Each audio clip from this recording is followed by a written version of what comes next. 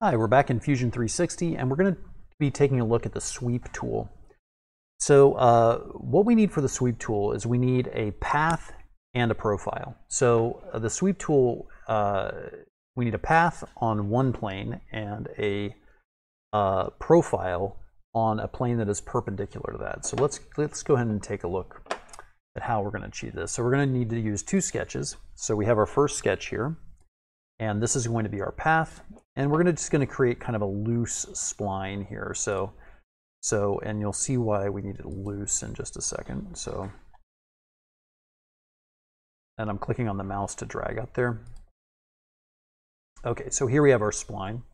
Notice that it is kind of loose there, and I'm going to purposely make it loose, and you'll see why in just a minute. Okay, so there we have our path. Okay, the next thing that we're going to do is that we're going to create a profile that intersects that path. So we're going to go ahead and create a new sketch. We're going to select a plane that is perpendicular to the plane of our profile. And here you can see if we click and drag the cube that our path is now perpendicular to the sketch we're working on. Okay, so we're going to go ahead and create a sketch that intersects that plane. Or sorry, that path.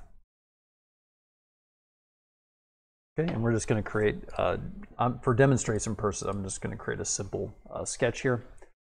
And we're going to go ahead and click Finish Sketch.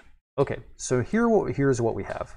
If we go ahead and zoom in, we have a sketch which now intersects our path. So we can see that the path goes right through this. We have a closed two-dimensional area with a path going directly through it.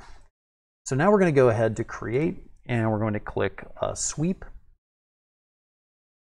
and we're going to go ahead and click the profile, and then we're going to click the path to sweep along.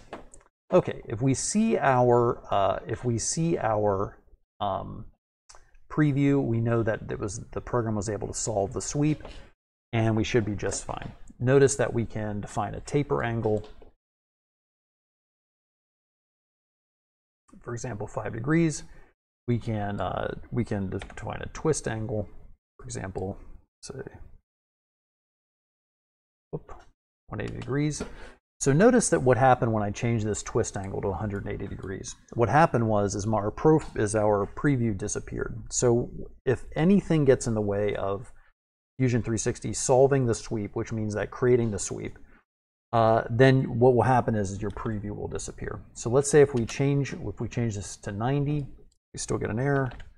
60, it was able to solve it.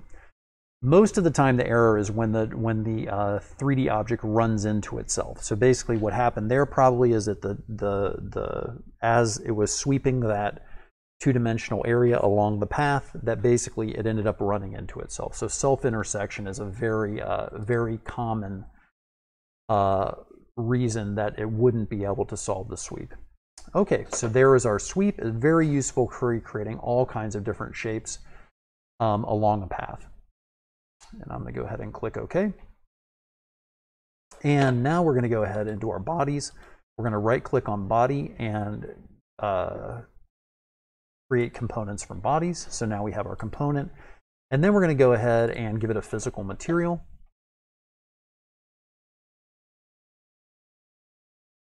And in this case, we're going to go with gold. All right, so there we have it. We have our sweep in Fusion 360. Best of luck.